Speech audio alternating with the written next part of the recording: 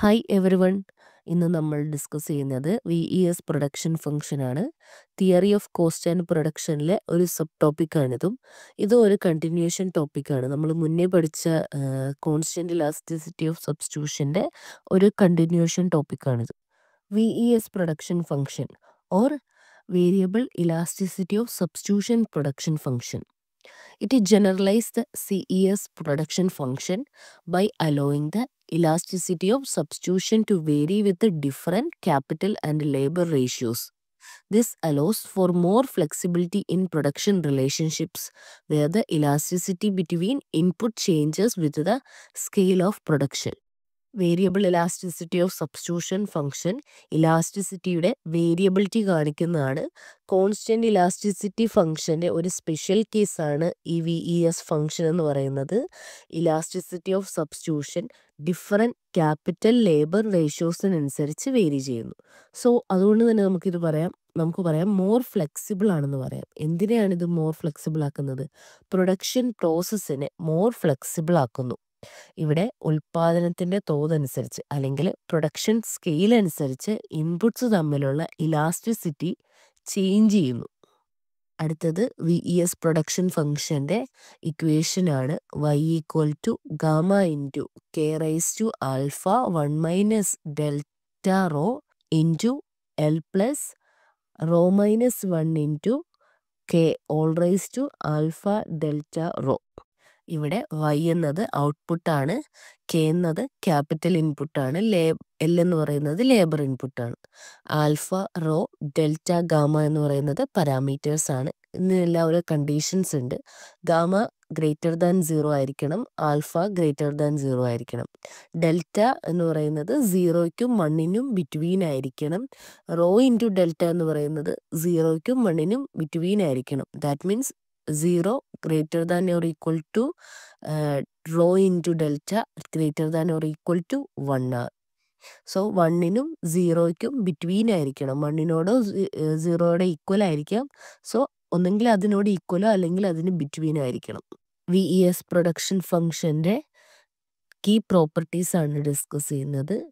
ഇവിടെ VES production ഫംഗ്ഷന് 3 പ്രോപ്പർട്ടീസാണ് നമ്മൾ പറയുന്നത്. അതിൽ first point elasticity of substitution. Sigma കൊണ്ടാണ് ഡിനോട്ട് ചെയ്യുന്നത്. Sigma K comma L that is equal to 1 plus rho minus 1 divided by 1 minus delta raw that all into K divided by L.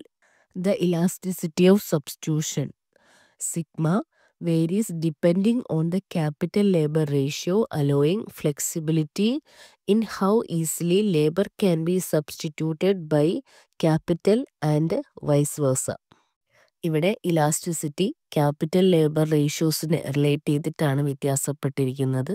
So ഇവിടെ labour can easily substituted four capital and also capital can easily substituted four labour. Sigma greater than 0 ആണെങ്കിൽ L by K എന്ന് പറയുന്നത് greater than 1 minus raw divided by 1 minus delta raw ആയിരിക്കും.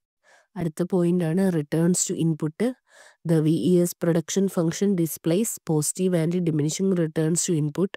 The marginal product of capital and the marginal product of labor are both positive but decrease as the input increases.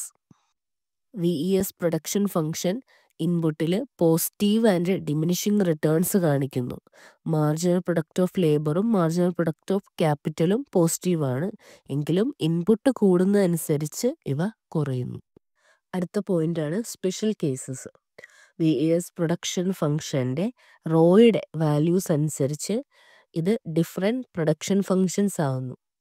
So first row എന്ന് പറയുന്നത് 0 ആവുമ്പോൾ it becomes Harold-Domer fixed coefficient model. Then rho equal to 1 ആവുമ്പോൾ it's reduce Cobb-Douglas production function and rho equal to 1 by delta greater than 1 ആവുമ്പോൾ it reduce a linear production function. ഈ class ഒരു continuation class ആണ്. ഇതിനു മുന്നേ ഞാൻ കുറച്ച് videos production ഫങ്ഷൻസിന് relate ചെയ്തിട്ടുള്ള വീഡിയോസും കൂടെ അപ്ലോഡ് ചെയ്തിട്ടുണ്ട്. അതും കൂടെ ഒന്ന് ചെക്കൗട്ട് ചെയ്യുക. കൂടാതെ ഈ ക്ലാസ് നിങ്ങൾക്ക് ഹെൽപ്ഫുൾ ആയെങ്കിൽ ഈ ചാനൽ ഒന്ന് സബ്സ്ക്രൈബ് ചെയ്യുക. അഭിപ്രായങ്ങൾ കമൻറ്റിലൂടെ അറിയിക്കുക. നിങ്ങളുടെ ഫ്രണ്ട്സ് ആരെങ്കിലും ഈ എക്സാമിന് വേണ്ടി പ്രിപ്പയർ ചെയ്യുന്നുണ്ടെങ്കിൽ അവർക്ക് കൂടെ ഈ വീഡിയോ ഷെയർ ചെയ്ത് സപ്പോർട്ട് ചെയ്യുക. Thank you.